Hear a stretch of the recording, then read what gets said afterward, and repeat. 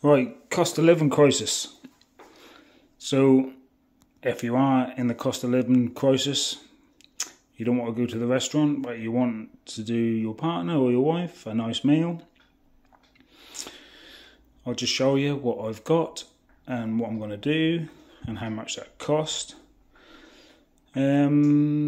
No doubt you could probably go down Wetherspoons or something like that and eat for cheaper, but you ain't got no washing up and nothing to do.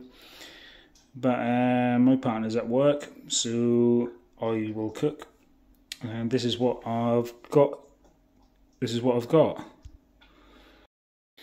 So I've obviously over-ordered. I've got some large mushrooms.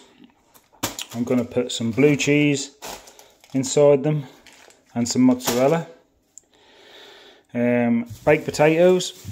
I don't like chips, so I'm going to do a baked potato. I've got some jumbo prawns. I'm going to fry them. Fry them up, bit of soy sauce, bit of chilli and an onion.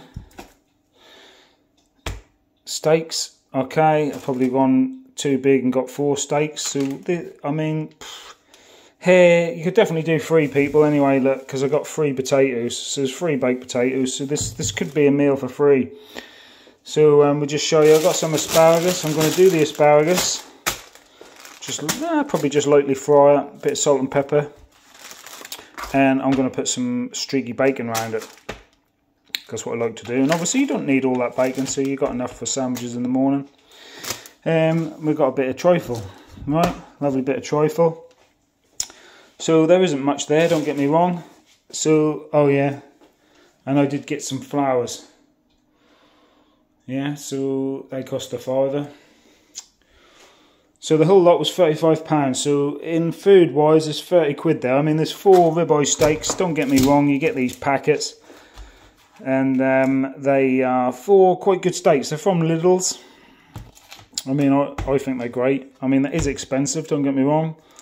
So that was £15, I think, or £14 for 4 reasonable steaks. And like I say, if you didn't buy the flowers, what is here now, little afters. Again, there's 3 of them. So we could call this a meal for free. That was £35 of them flowers, so really on its own here it would be £30. So, there's a reasonable meal there. Let me know what you think.